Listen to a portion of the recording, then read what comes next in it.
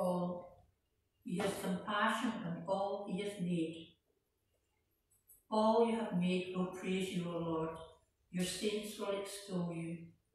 They will tell of the glory of your kingdom and speak of your might, so that all men may know of your mighty acts and the glorious splendour of your kingdom.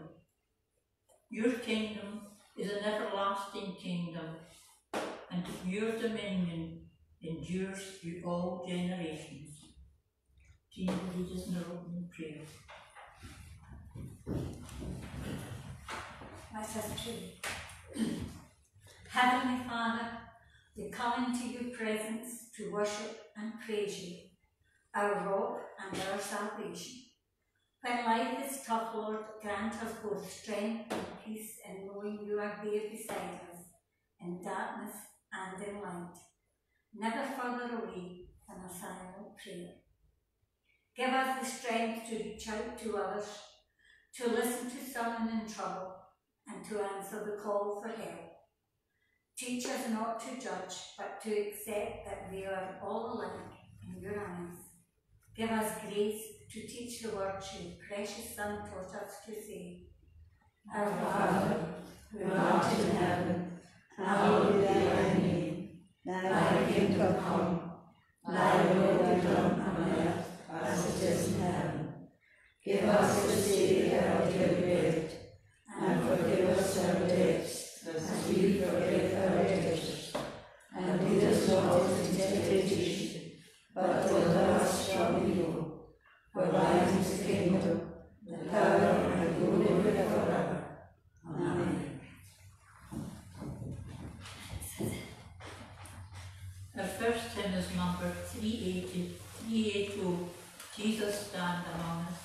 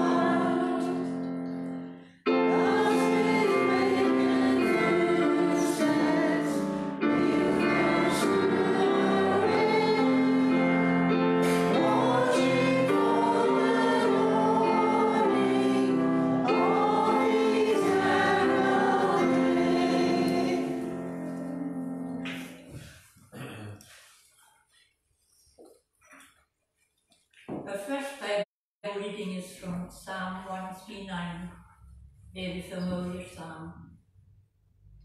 O Lord, you have searched me and you know me. You know when I sit and when I rise. You perceive my thoughts from afar. You discern my going out and my lying down. You are familiar with all my ways. Before a word is on my tongue, you know it completely, O Lord. You hem me in, behind and before. You have laid your hand upon me. Such knowledge was too wonderful for me, too lofty for me to attain. Where can I go from your spirit? Where can I flee from your presence? If I go up to the heavens, you are there. If I make my bed in the depths, you are there. If I rise on the wings of the dawn, if I settle on the far side of the sea, even there your hand will guide me, your right hand will hold me fast. If I say, surely the darkness will hide me, and the light become night around me, even in the darkness, will not be dark to you. The night will shine like day, for darkness is as light to you. For you created my inmost being. You knit me together in my mother's womb. I praise you because I am fearfully and wonderfully made. Your works are wonderful. I know that full well. My frame is not hidden from you. When I was made in the secret place, when I was woven together in the depths of the earth, your eyes saw my unformed body. All the days ordained for me are written in your book before one of them came to be. And our next reading is from 1 John 3, 1-3.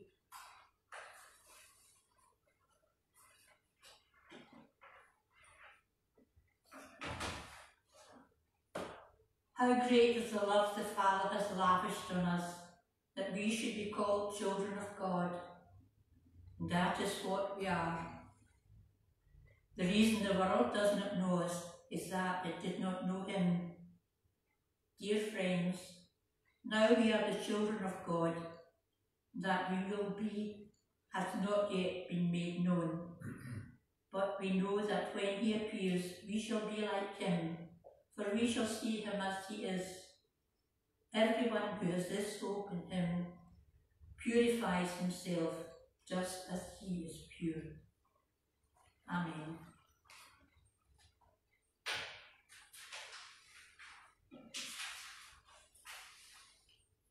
Do you still have old photographs of yourself? Maybe albums over the years? Yes. Would anyone recognise you in your oldest photographs? Do you recognise yourself? The you with hair? Or if you still have hair, you probably went from blonde to dark, or from curly to straight. Do you cringe at the teenage you? How green you were, yet confident about what you would do and get and have. How we change through our lives. So who is the real us? Our first reading was from Psalm 139, in part very familiar. While we or others may not recognise the old us, the psalm tells us that all through our changing, God has known us. God has searched us. He knows our every action, even our sitting or rising, or going out and lying down. Even more than that, God knows our very thoughts and each word we speak, even before we say it. We cannot flee from the knowledge of God. He knows us all, every one of us. We have no place to hide, not even in the dark. How can God know us so well? The psalm tells us that because God created us in our inmost being when we were knit together in our mother's womb, and no matter where we go or what we do, even there, God's hand will guide us. God's right hand will hold us fast. It seems a bit too much. All the billions alive today, 8 billions now according to the news yesterday. So individual, all the billions who have already lived, and they were so unique too. Well, there's scientific evidence to prove that we are one only. Fingerprints. No two people have the same fingerprints, so precise that they are used as solid evidence in criminal cases. Or DNA, so specific to the individual that is yours and yours alone. We were each knitted in our mother's womb, created. Even our days ordained for us were written in God's book before one of them came to be. We are so designed and made, but as we have changed in our appearance, we have also changed by growing into our specific design. A designer individual from start to finish.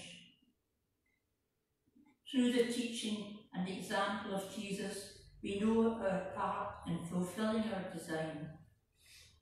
As Paul says in Ephesians 5, be imitators of God, therefore, as dearly loved children, and live a life of love. What will be in the end? Our second reading in 1 John 3 tells us that when Christ appears, we shall be like him, our final, sinless self. Each individual still God made as ourselves, but perfect like Jesus. Until that day, we are being drawn towards our future self. 2 Corinthians 3:18 puts it very clearly.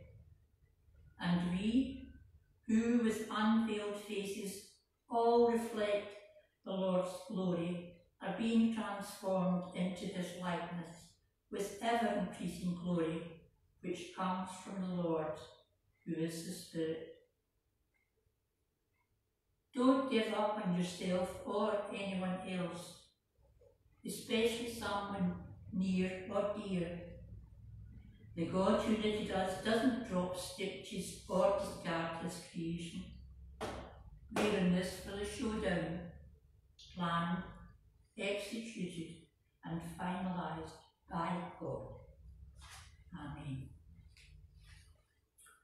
Our next hymn is hymn 704, Through the Love of God our Saviour, 704.